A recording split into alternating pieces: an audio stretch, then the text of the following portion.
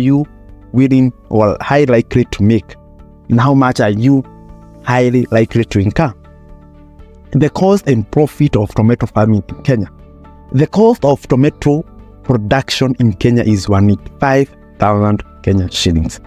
And you can find all this math on our previous article, which you can click here above. This is often varies with season, location, and management. Under good management, an acre can produce 300 crates. If a farmer sells 1 crate at around 1,000 shillings, then he earns 300,000 shillings from 300 crates in 1 acre. This gives him a profit of around 115,000.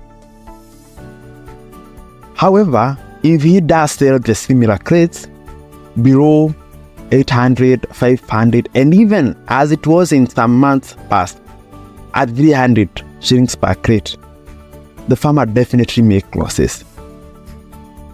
So therefore, the best means that you can manage to get good profit is selling your yield above 1,000 shillings per crate. At least this way, you'll get some good profit.